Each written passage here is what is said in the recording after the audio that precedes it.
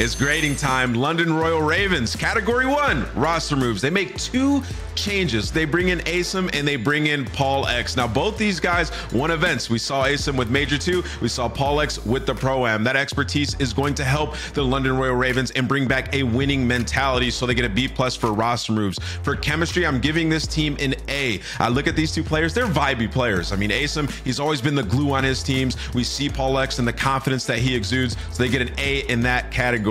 And for X Factor, the London Royal Ravens get a B. They have Nasty and Asim, who are high-profile players, but they're prone to the occasional bad game. On the flip side, they can absolutely win you an event, so they get a B in that category, which is going to round them out at the overall grade of a B+ for the London Royal Ravens.